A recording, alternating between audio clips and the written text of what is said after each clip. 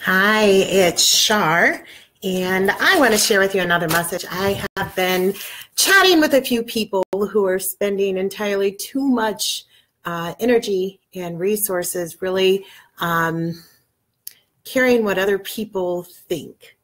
Now, I have to be careful when I say that because I know in my own world, I could really care less what other people think of me. However, I don't want to do it in a way that rubs people wrong. And sharing with you, how do you get through this? I've got some friends that are stuck and they're kind of wallowing and they spend so much of their energy kind of running around town and putting out fires and really just going to be around people that are tolerating them and not celebrating them. And I wanted to share just some shortcuts. I got a few notes around me here on, if you're in this situation, a different way that you might be able to see it. If you are maybe holding on to some bad feelings that you have towards another person, maybe somebody did you wrong, or maybe somebody has taken advantage of you, or you never got kind of your piece of that situation. I'm hoping that this message will help you a little bit farther down that road. Especially when you understand that when we hold on to bad feelings and stuff for another person, a lot of that has to do with our ego. And we're actually giving and turning over all of our energy and our power to somebody who we probably don't want to do that for. So I'm going to pull out my little notebook here and ask you, oh, can you see it? Yeah. It's different when I do it from my laptop compared to when I do it on my phone. We're going to start with right now, you can see the number 9. Right? And there are some people who will fight with you all day long that it's a number 9 and they're going to stand over there and they're going to scream at you and they're going to scream that they see a number 9. But if they see a number 9, tell me, what do I see when I'm looking down here? I see a number 6. And neither one of us are wrong, right? Because they see what they see in their position. I see what I can see in my position. Neither one of us are wrong. Our answers are different.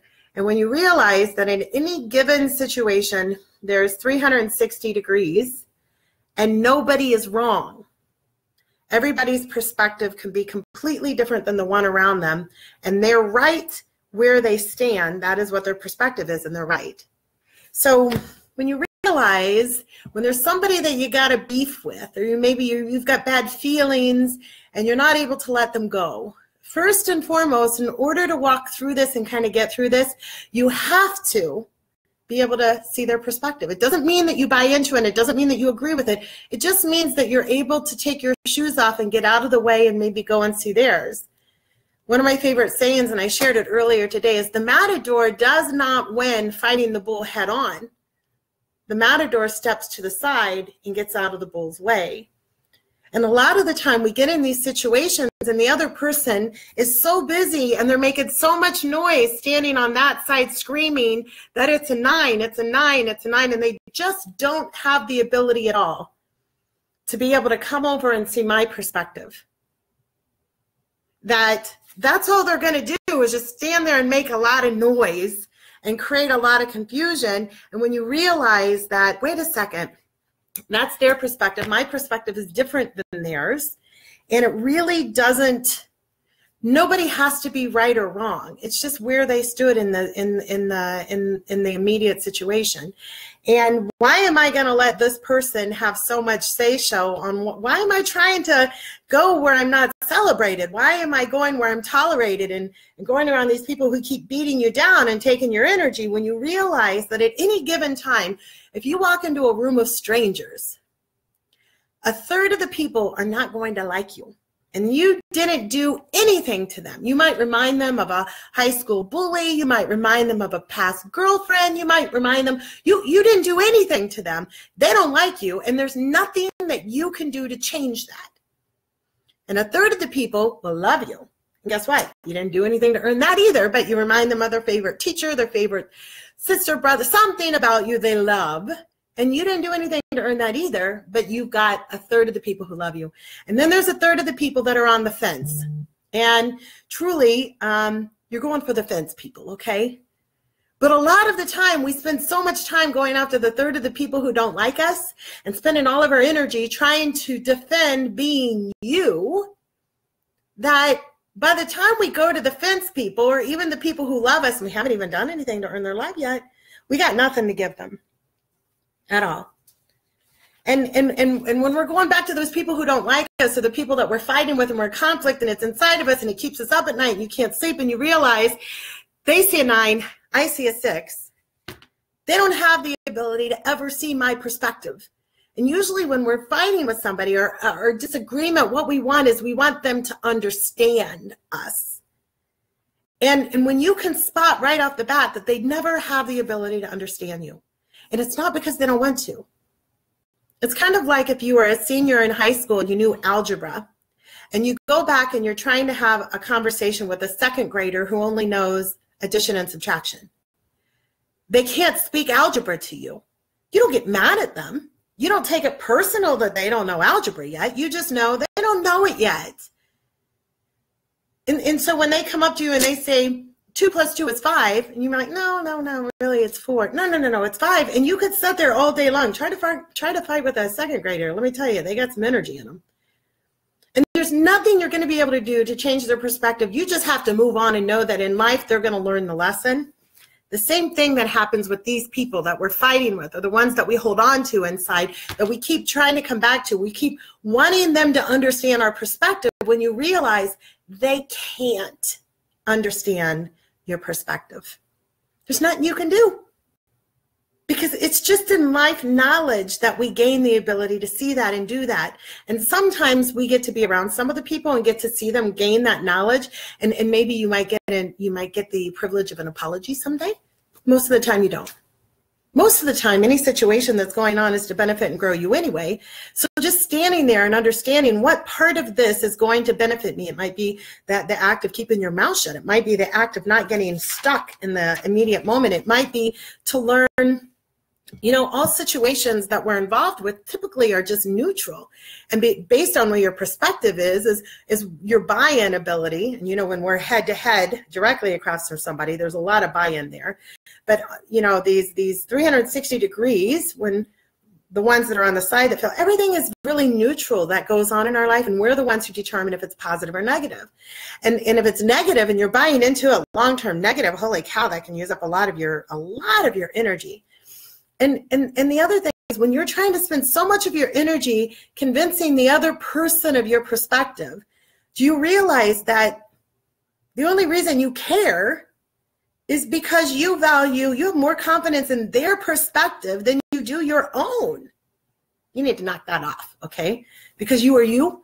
You can't do you wrong. You can only try to be something you're not, and then you're going to do you wrong, really wrong. But all you are is you.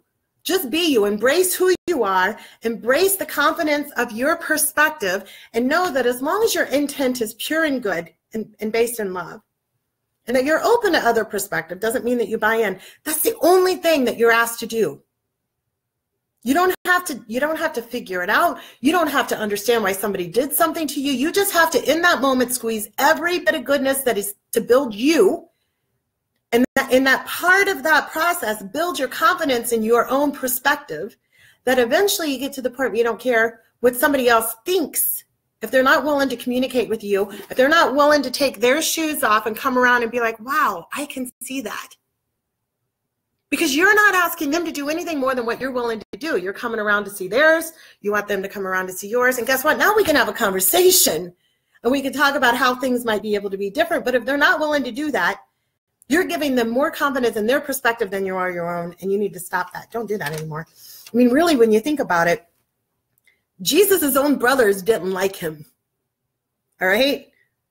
He was turning water to wine, raising the dead. They still didn't like him. He didn't stay there. He didn't stay where he was tolerated. He went where he was celebrated, because that is the best use of your energy. It's the best use of your time. Your time is the only resource you cannot buy, you cannot get back, you cannot get more of. And so every day and every moment that you spend trying to convince somebody who's not even speaking the same language as you, they're not on the same level, they're second graders. Wish them well. Tell them, hey, you know what? If you keep coming back and going to school, they're going to introduce some alphabet into the numbers. Wait until that happens. It's going to open up a whole new world. And don't do anything less than love them and encourage them and leave them where they're at, but don't get stuck with them. And whatever you do, don't slide back down to second grade, because my goodness, I'll tell you what, there's a lot of world out here that needs you in your best tip-top shape. And you need to make sure that you're only spending time with people who are celebrating you and not making you feel anything less than amazing. Because from your beginning, you were designed. You were the winner that day. Don't ever forget it. It was the biggest marathon in the whole wide world, was the day that you were made. 150 million people competing. Well, not people, but you know what I mean. You were the winner. You were designed for greatness from your beginning. So make sure that you're always surrounding yourself with greatness. And that, you know what, there's certain times where you have to tolerate certain people, especially with work and things like that. Don't choose to spend your downtime with them, okay? And whatever you do, don't give more time to try to figure them out than they need. It's just this easy.